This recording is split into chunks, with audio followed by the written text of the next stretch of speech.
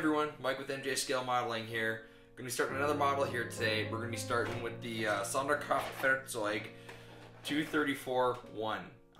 And when I start a new model, I like to do a little bit of historical research on the vehicle. So there are actually 4 variants of this vehicle. I actually have another one kit for one of the variants I'm going to work on later on in the year, hopefully. But I want to do a little bit of research on it and show you it all too. But with the build I did so far and the research, it was a very long video. So this video is just going to encompass the history and the research I did of the Sd.Kfz.234 series. And in the next video, we'll get into the build and all that stuff like that. So sit back, enjoy the history of this really cool vehicle, and we'll see you in the next one, and we will start building it. So, okay, let's do it. The Sd.Kfz, or Sonderkraftfahrzeug, which means Special Purpose Vehicle 234-1, was actually the second of 4 vehicles produced in the 234 series. We'll start with the 234-1 since that's the model we're building, but we'll still cover the other 4 models. After World War I, in the shadow of the Versailles Treaty, there was a push for Germany to construct wheeled armored vehicles because they were not restricted by the Versailles Treaty. Armored cars were used effectively in World War I, and even more so in the early days of World War II during the Blitzkrieg invasion of Western Europe and Poland. Because of the extreme high pace of the Blitzkrieg, many deficiencies were pretty quickly exposed. Better protection for the crew and better, heavier armament were among some of the key additions desired for the new generation of armored cars. On August 5, 1940, an order was given to design a new style, 8-wheeled armored car similar to the Sd.Kfz.231. As said before, the first vehicle built was the Sd.Kfz.234-2, also known as the Puma or the Garrett 93. The 234-2 went into production in September 1943. We'll come back to the 234-2, but right now let's jump ahead in time to June 1944 when the 234-1 went to production. There were 3 companies involved in the production of the 234 series. Tatra was the company that was in charge of the overall design and the engine, while Büsing was in charge of the development of the body. Daimler-Benz and Sichau were in charge of the designing of the new turret.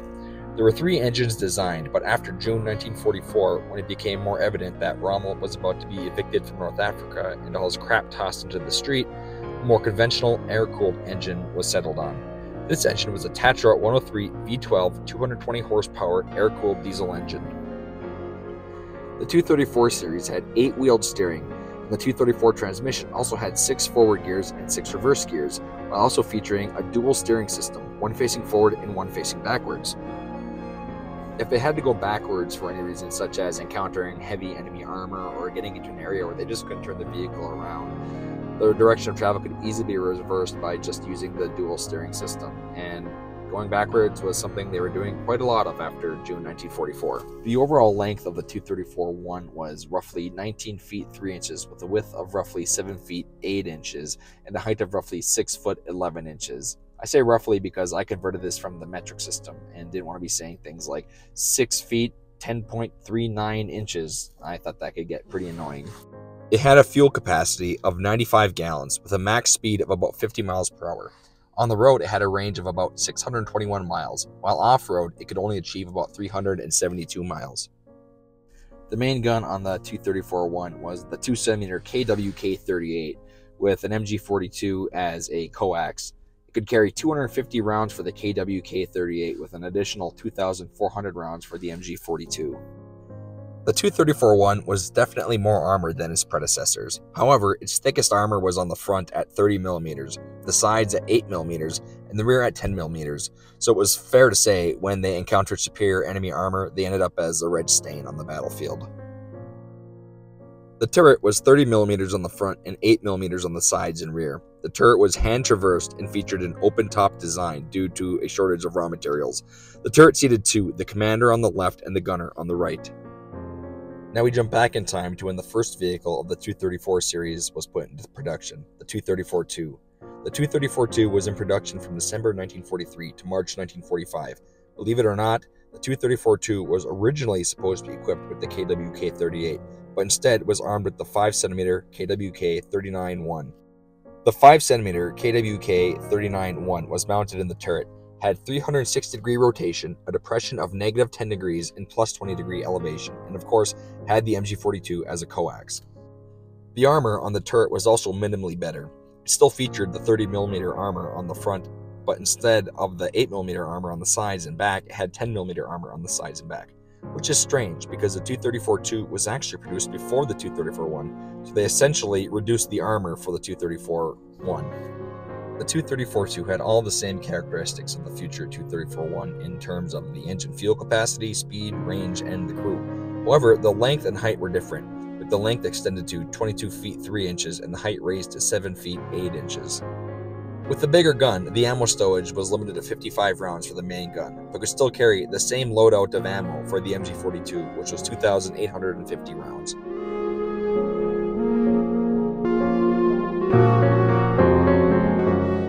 Now we are on to the 234-3. This was the least built and personally least effective of the 234 series in my opinion, with only 88 being built between June and December 1944. The 234-3, known as the Stummel or the Garot 94, was mainly a support version of the 234 series. It did not have a turret, but instead had a gun shield around an open-topped fighting compartment, which housed the 7.5cm K51L24 standard howitzer.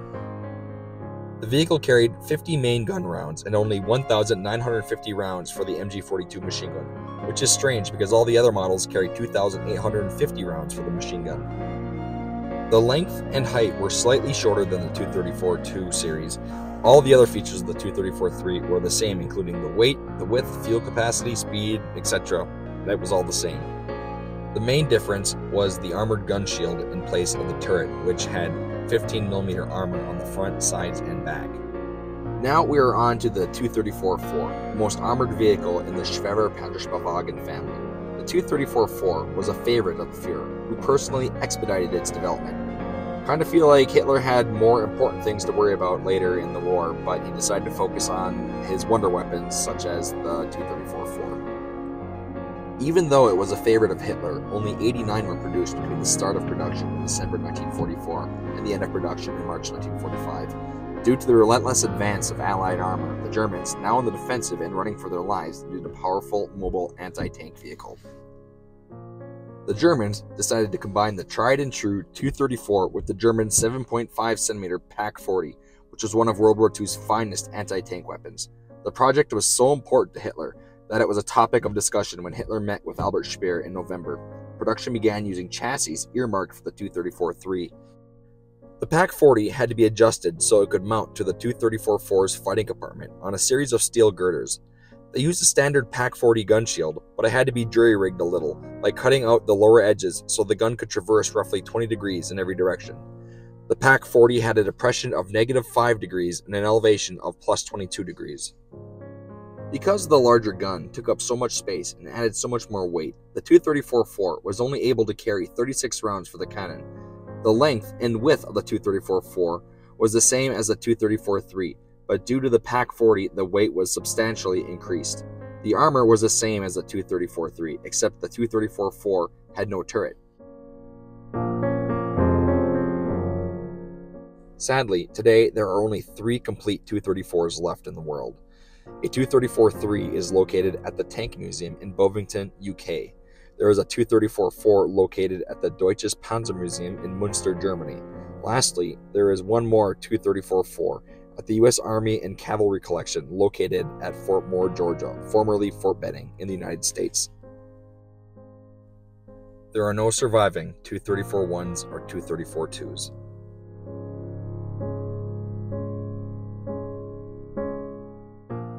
I really hope you enjoyed this history of the Sd.Kfz.234 234. I really love doing historical research and love history in general, so I really enjoy making these historical videos of the models I make. So if you like them, please give a thumbs up and leave a comment, and join me in the next video for when we actually build the 234. So thanks again for coming, and we'll see you in the next one.